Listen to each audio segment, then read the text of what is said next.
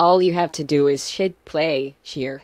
Wait a minute until you get the public URL where you're going to use this app to clone the voices you want to clone. It's all very intuitive. You can just go to the download model tab to download a model.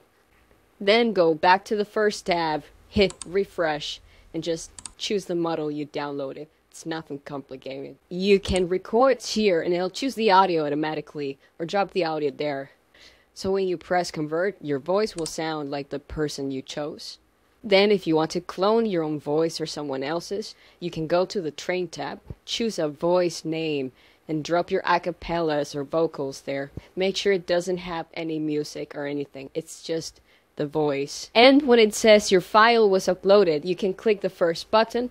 Then you have to wait until it says end pre-process, because it means it finished doing what it's supposed to do.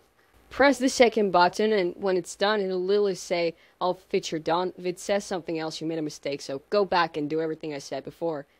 Now, I'm going to train the index first so that I don't forget to do it later. It doesn't matter which one you do first, but if you train the index first, wait for a message like this one. Now, choose for how long you want to train. I'll do 200, which is fine for me. And then press train model. This is going to take like an hour or two, so go take a shower. We both know you need it. But it's on training. It'll say success. Now you can download your model now. Click here and it's going to give you 2 files. Download both. But if you want to continue training sometime, you need to go back now to Google Colab and write the same name you chose before for your model. Choose save and then hit play. That's going to save a very big file to your Google Drive account so that you can continue training later.